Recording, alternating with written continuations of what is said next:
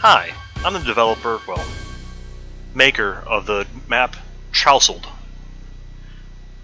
And I'd like to take a little walkthrough of it to show, one, all the secrets so you don't have to tear your hair out trying to find them, and two, some of the thought that went in behind designing the map. With that said, let's begin. Now, you may have read the readme for the file, but before we go any further, let me just say, if you have not played the map and want to experience it for yourself, stop the video right here. There are jokes and tricks in this map that are best experienced raw for the first time. Still here? Alright. You asked for it. So, any decent map or map set comes with difficulty settings. Some of them just change the number of monsters or pickups or whatever, but I wanted to make this map so that anybody could reasonably experience it. And since punching revenants with your fist is not for everyone, the easiest difficulty, I'm Too Young to Die, features weapon placement, so that you can basically play this map like a regular Doom level. Now, I'm not here to gatekeep, and I'm certainly not here to shame. Experience this map how you want. Turn on cheats, no clip, that's fine. Just understand that if you don't play the map, the scripting will break. Guaranteed.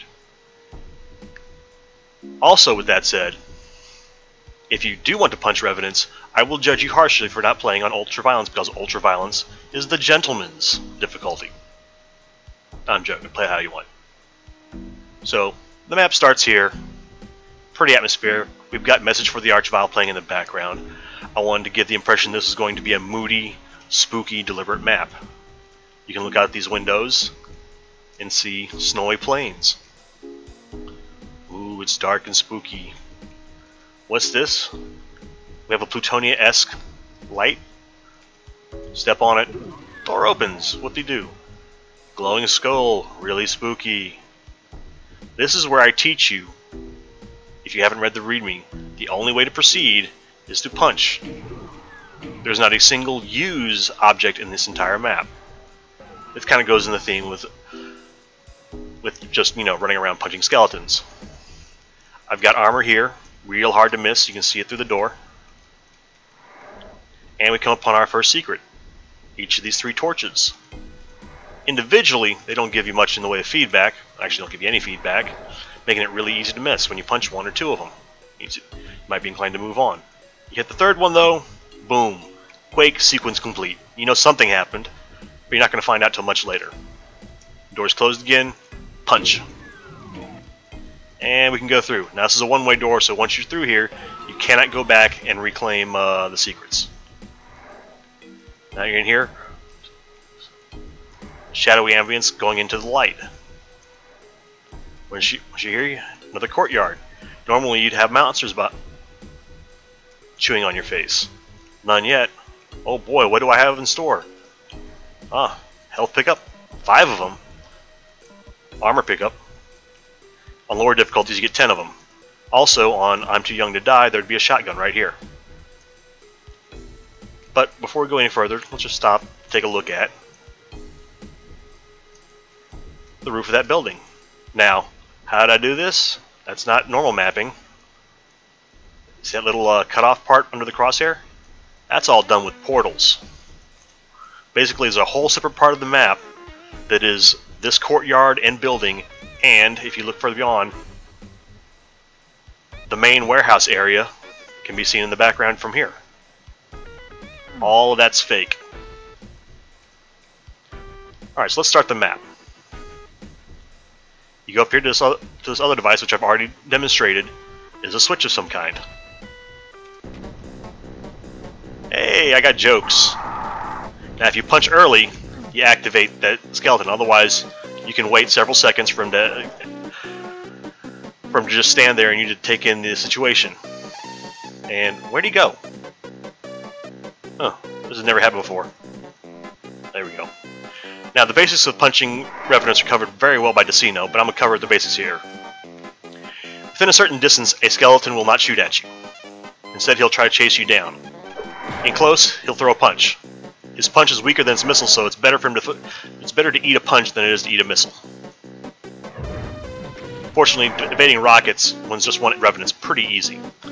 And you can do a dance with him, whoops, in and out, until he takes a pain hit. Once you hear that pain sound, he will shoot at you if you step away from him. I find it's best just when you hear the pain state, back up, let him shoot, and dodge, rather than trying to go in for another punch. Ouch.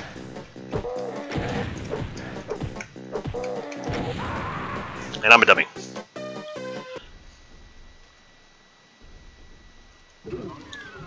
So round 2.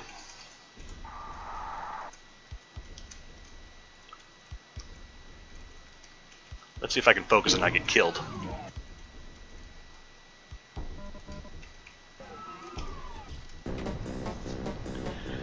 So using that information we just went over, let's see if I can actually kill this guy.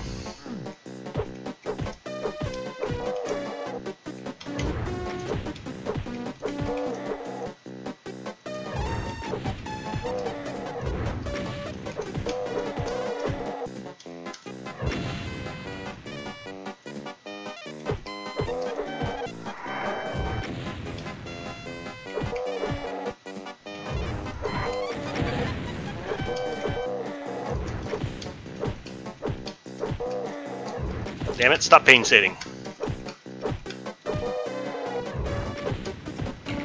Alright, he's dead. And the music fades away.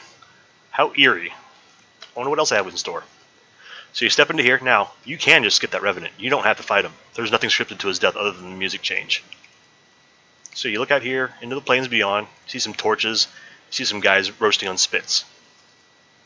Not much else to look at here, but a trail of breadcrumbs leading down a hallway. Now, once you enter right here, this space and this space are not the same. There's a portal right here that leads you into a different area. This is so that I can make it look like you're walking in a hallway inside this castle wall without resorting to 3D sectors. And to further reinforce that illusion, oh look, you see the same guy on the spit, the same torch. That is not the same guy. That is not the same torch. That's part of that dummy area I told you about. Actually, it's not part of that dummy area. I made a third dummy area just for this outside part. So you go further in here, and hey, this right here is another portal. We're now inside that first building you saw. Door comes down. You're locked in. What's this? An exit? Nah, it's fake. Power's out. Another light pad. Oh boy, what could happen here? Now, it is entirely possible you can come out of that first fight with just a few health left over. Between the armor pickups I gave you and what's about to happen here, even if you took a real bad beating in that first fight, you should be at 100 health and right around 60 armor. That should give you enough to take 2 maximum damage missile rolls and survive. More or less. It's not guaranteed, but if you come out of that fight really healthy, you're guaranteed to be able to survive 2 Revenant missile hits. Probably more. So without further ado, let's get started.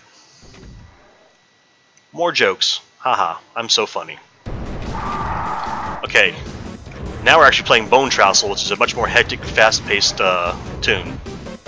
We've got 5 Revenants all aggroed instantly on us. Let's start killing them. Same rules apply, only now we have to manage way more aggro.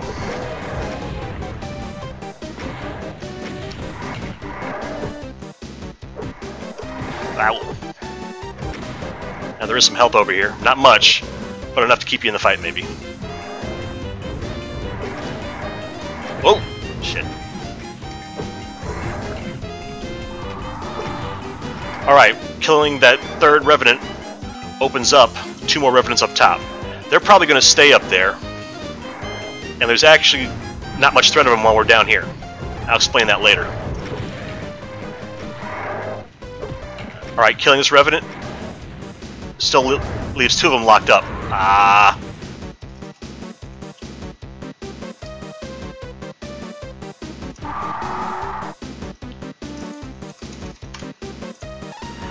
I don't know how Decino narrates and fights at the same time.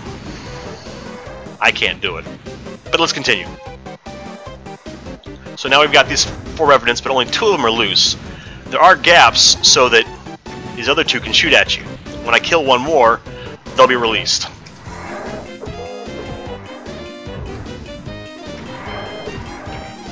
Alright, here they come. Ah, little bastard.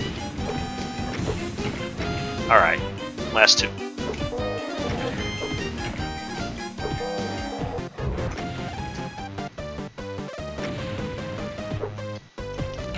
Alright, last Revenant's dead. Music fades. Walls open. Let's stop for a minute and take a look around. So, this arena is still part of your tutorial. Only this time, instead of doing it bare-knuckled, you have Berserk backing you up. Now, here's an important fact. Your Berserk punches deal about 10 times the amount of damage. I think it's 10 times or it's 8 times, one of the two. Anyway, let's go to 10 times the amount of damage that your regular punches do. There were 9 Revenants here. It should actually take you fewer punches based on, depending on how RNG treats you. It should take you fewer punches to clear this fight than it did the first one. The only main difference is the geometry is a little bit different, and you have to deal with more projectiles coming your way. You also don't want to get bottled into any one area, but there's plenty of area to manage the Revenants you're fighting with. These pillars, although not wide, are plenty wide enough to manage most of the missiles coming your way. Another feature, you see these beams? They're not just for decoration, although they are definitely for decoration. That beam right there will block the vast majority of Revenant missiles fired from up here, so you don't really have to worry about managing those projectiles while you're clearing out the remaining Revenants down here. Not only that, but this staircase is a really convenient place to fight from. It keeps most of the Revenants from coming downstairs, and it makes a convenient bit of cover to hide behind while the others up here try to shoot at you. So we're done with this arena. Let's go down into the hallway. Come down here. Oh look, there's some health and armor. Nice restock. We're ready to go for another fight. Now, as you can see, there's plenty of skulls here. And they serve to kind of disguise the fact that, hey, look at that skull. Similar palette, but obviously not the same. Teleportation noise. I wonder what that was. Well, you're going to find out. Step forward. Wall closes up. Oh, you're stuck in here. That looks suspicious. Surprise Revenant! Now, if he goes into pain state and shoots at you, you think, oh, that's guaranteed damage, that's BS. Not so much. These alcoves are just big enough that you can hide from a rocket from. If he fires, just step back a little bit, step into here, and you're safe, and then you get back to punching his head then. So you go through here, your typical lift. Again, percussive maintenance, and a little bit of architecture to ease the monotony of what normally a really tall lift would look like.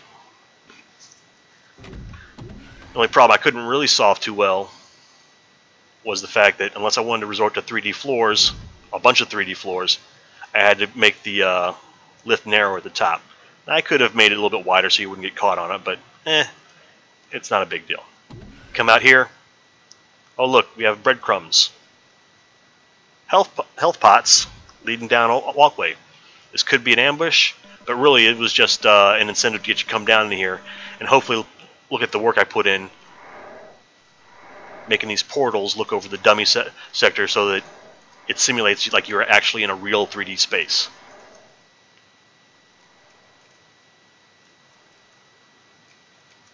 Now there's no way to get over to that walkway without cheating, but if I drop down, you can see sky out there, but that's just regular sky. There's no portals looking out over the rest of the structure. So here we have what is the final arena. Got a big old 50-ton crane, whatever. Some lights, more lights. Got this thing in the middle. Really, this is a very bland space. This is what you get by punching that skull earlier on. So you come over here, and this starts the whole show. That goes down, waits a few seconds, and then the entire arena tilts. Music comes back. Uh-oh, we're in it, boys. Now, those Revenants can't actually leave that space because there's a little gap right there, about one pixel wide, 1 unit wide. So you just go in here, and you can punch them out.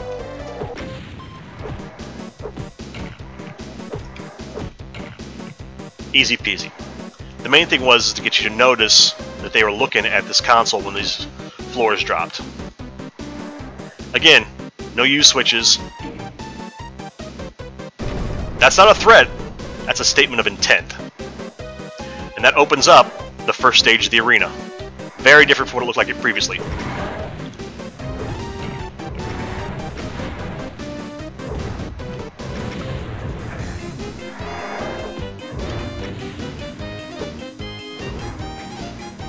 I am sucking.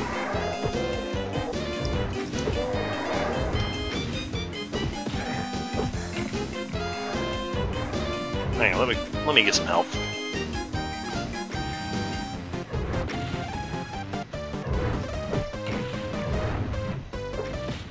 Oh God. I promise I'm not this bad normally. It's just really hard talking and fighting at the same time.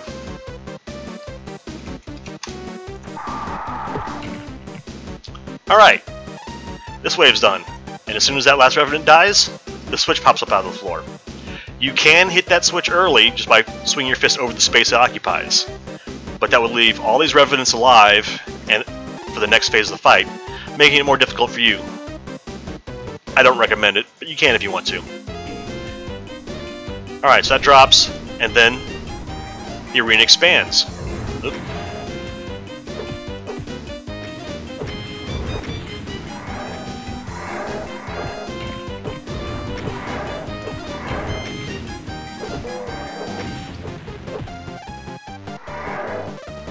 Now this wave has 6 skeletons. The previous wave only had 4 Revenants.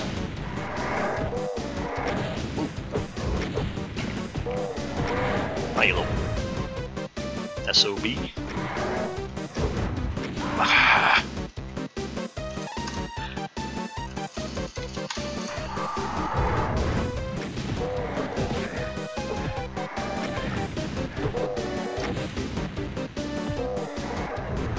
Oh my God, would you please stop painstating?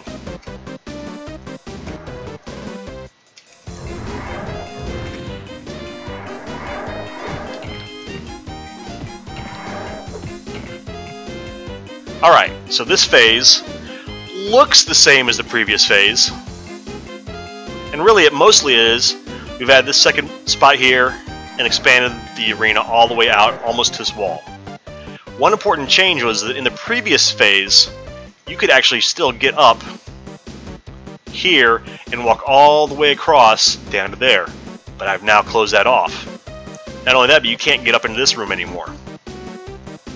This is a theme that's going to continue.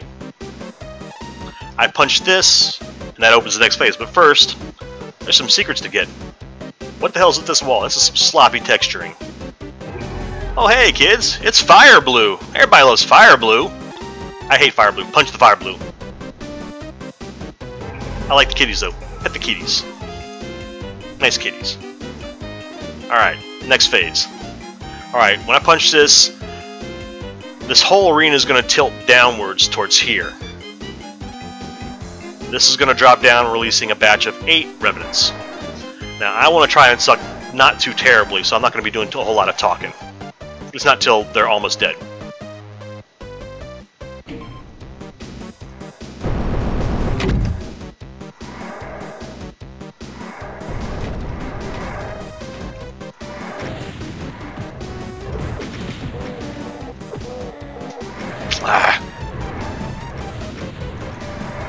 Managing numbers is a real important task. Oh crap, I'm getting my butt kicked. Now, there is reinforcements in here. If you kill all the Revenants before you go in there, you cannot collect what's in there. So it's a bit of a secret, although it's not marked as a secret. Mainly because it's in plain sight the entire time.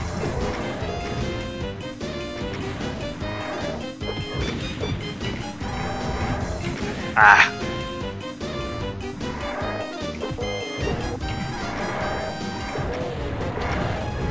Eek.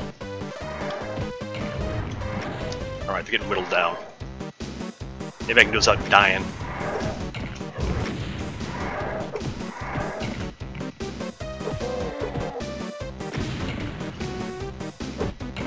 Alright, they're dead. Now in there, whoops, that's my chance. There's a small pitch black sector that leads into a link sector leading to that room that the camera pointed to. It's normally closed, but once you kill that last revenant, it opens up, and now that area is linked, so if I make a noise in here, it'll activate all those revenants. Uh-oh. How do I get to that? Well, mostly, you don't. You missed your chance. Oh wait, no, you can still get it. Now this was the secret that you punch the skull for. Before we go any further, I want to show you something else. Yes, folks, that is the Revenant bus. I literally copy and pasted the architecture from Revenant bus by Revenant 100 and plotted it in here. You'll see why in a second, but this is where all the Revenants are coming from. We got some health, we got some armor, but this area is going to be very hostile very shortly. Plus, after you get done with that, hopefully you're fully stocked. So, I could start the fight just by punching thin air. In fact, let's do that. Let's see what happens. Clown car full of Revenants. Oh no, I can't deal with 44 Revenants all at once. What do I do?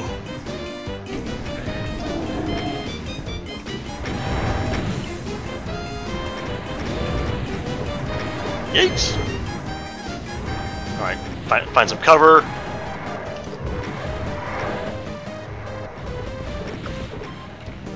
Alright, you want to get him back over here to... There we go. Ooh! Hey!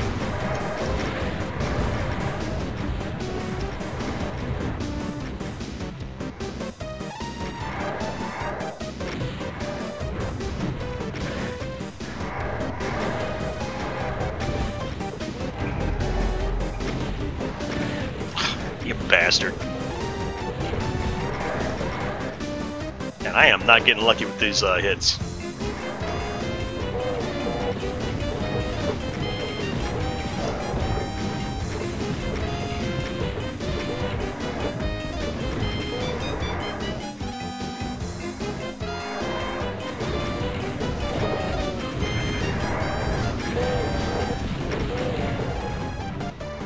Let me get some health.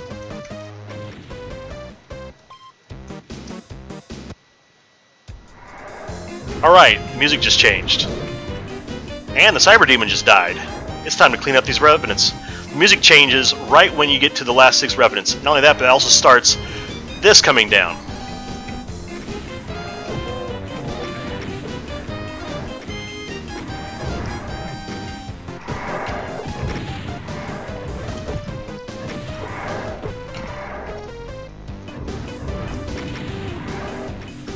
Now this music is from the Undertale trailer, but it also acts as a nice finale for the level.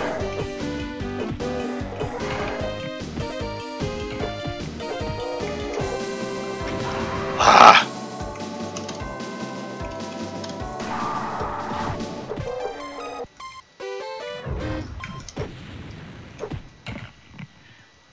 This comes all the way to the bottom, just a few seconds before the music stops. But because I suck, well, now you get to hear the music loop.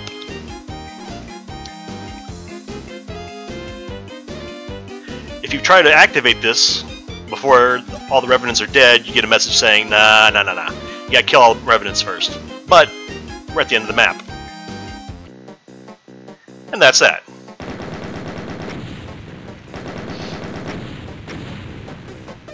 I hope you enjoy playing this map. This was a fun little experiment for me because I'd never used ACS scripting before, and this is actually only the 3rd Doom map I've ever made.